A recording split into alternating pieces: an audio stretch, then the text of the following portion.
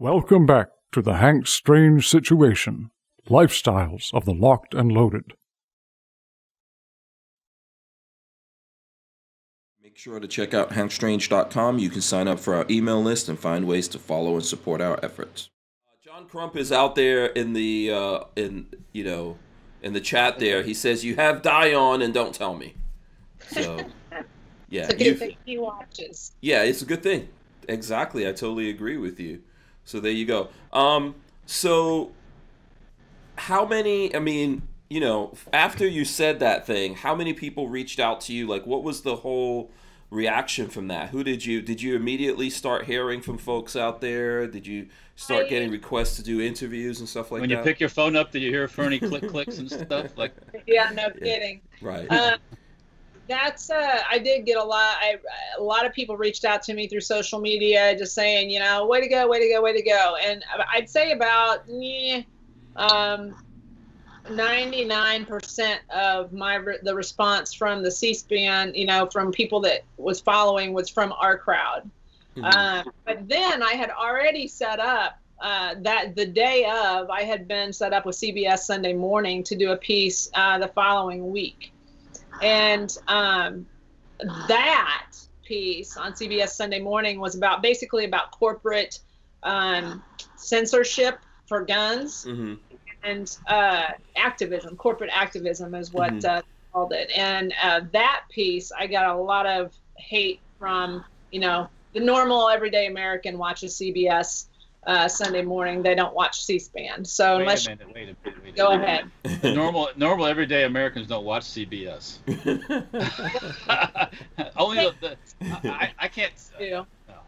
The haters watch it, and I got a lot more flack. You should go kill yourself and die. Yeah. Oh, yeah. The people are all the caring people. Yeah. The tolerant people. All inclusive folks. Yes. Yeah. Do you still get hate comments on your social media platforms? No. It was a splash, and then it's back to normal. So no big deal. Yeah. But I figure I keep raising my head that it's going to be if we had the $36 million budget of Moms Demand Action, and that was last year, I think Bloomberg's pledged $60 million. Mm-hmm. If we have that kind of budget, I just feel like the machine, the propaganda machine, is so big, and these grassroots people like me and Joanna who are truthful and genuine, and we're not AstroTurf. We get drowned out. So I would love I can't wait to follow up with Joanna and see if isn't there a way to partner going forward. I'm working on a campaign called Teal for 2A, and I'm just encouraging everybody from the firearms community, all the women specifically, to jump in, get involved. I don't care if you're NRA, GOA, any kind of alphabet soup. I just want everybody to start pushing that teal color, show up to local events, festivals, hearings, rallies, whatever it may be. I just want to see a sea of teal as opposed to the sea of red. Oh, okay. So it's just going to be the color teal? Yeah, like a blue teal color. Yeah. Oh, okay. We're not getting any other things thrown in there, like just a little symbols, or we don't want to get into that. Well, of course, the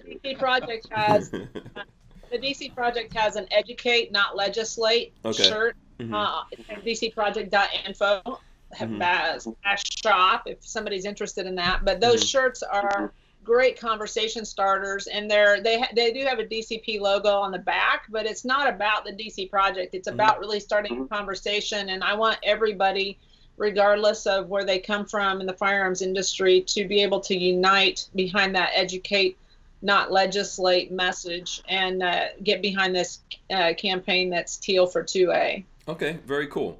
Keep us posted with that. Without that $36 million budget, we all have to kind of congeal together and join our forces. Yeah, so let's talk about that for a second. I think that's a good point that you bring up, that the other side of this conversation has a lot of money funding them, and I'm pretty sure the firearms industry probably doesn't have as much money as your Bloombergs and all these, and your Soroses and all these other guys out there. But how come there isn't more money to help get the message out there? What do you think's the reason for that? I don't know. Surely there has to be people that love the Constitution that have money. I just think maybe that we're conservative by nature for a reason. We don't just go throwing our money around. But I feel like this is a worthy cause. Our Constitution, our country is a worthy cause. So, if there's any anti-Bloomberg money listening to us right now, I'm sure that you've got two grassroots activists right here ready and willing to move the ball forward. Mm-hmm. Yeah. Go ahead. I wanted to say with why isn't there more money on this side? It has a lot to do with like you said, the conservative person. Typically we tend to focus on, capitalism and our own personal American dream, and that's why we've lost a lot of ground when it comes to like in education, or we sit back and say, well, look at where we are with schools, or we've lost universities to liberalism and all these ideas away from what is constitutional, and it's really because we haven't as a movement made the effort, made the time to get into things like our PTA or things like our local communities to build up that community. So that's why activism at this point, it's trying to get some of that ground back. And like Diana was saying, education is where we're going to make it happen. Mm-hmm. We have to engage our base, and whether it be, I'm just watching. Basically, I watch Moms Demand Action, and I do everything that I want to do, everything that they do. So they're signing up people through Students Demand Action. They're signing up people to vote. They are being very, very vocal when it comes to meeting with their legislators, which is kind of what we do already. Mm-hmm. But, constitutionally sound people are going to have to put a priority on running for office. Some of these people are getting voted in, and there's nobody running against them. Mm-hmm. So it's not that the GOP or even the independents are getting beat. It's that there's nobody running against them. So I feel like AOC has lowered the bar quite a bit.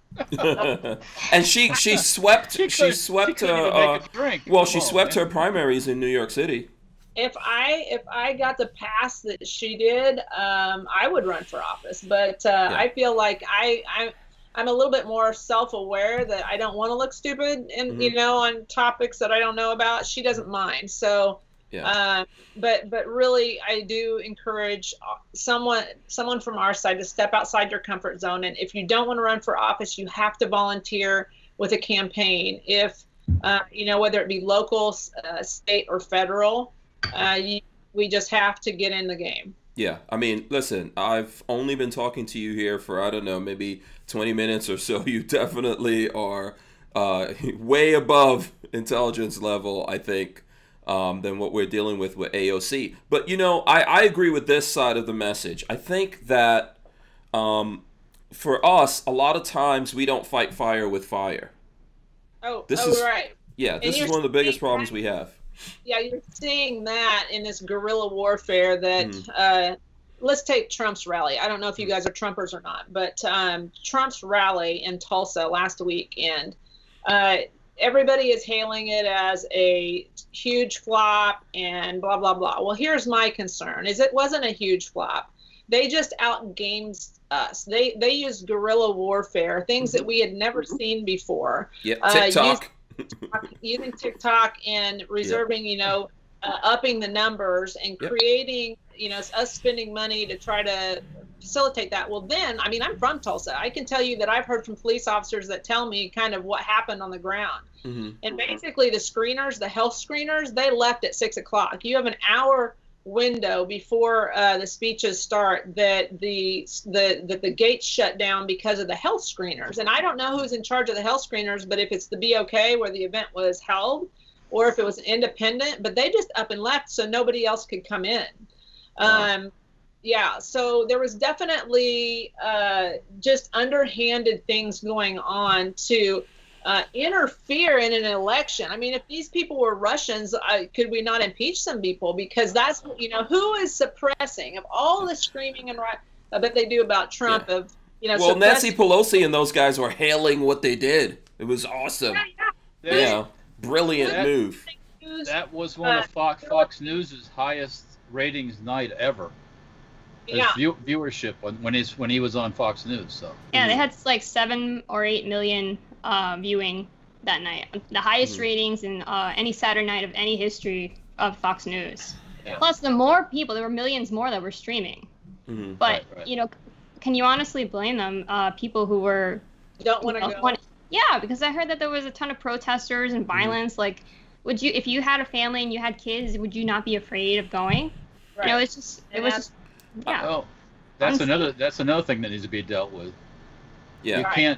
You can't let these people run the show, or it's gonna get worse and worse right up to the election. Yeah. Well, liberal cities are letting the kids run the household. That's for sure. So. Make sure to check out hankstrange.com. You can sign up for our email list and find ways to follow and support our efforts.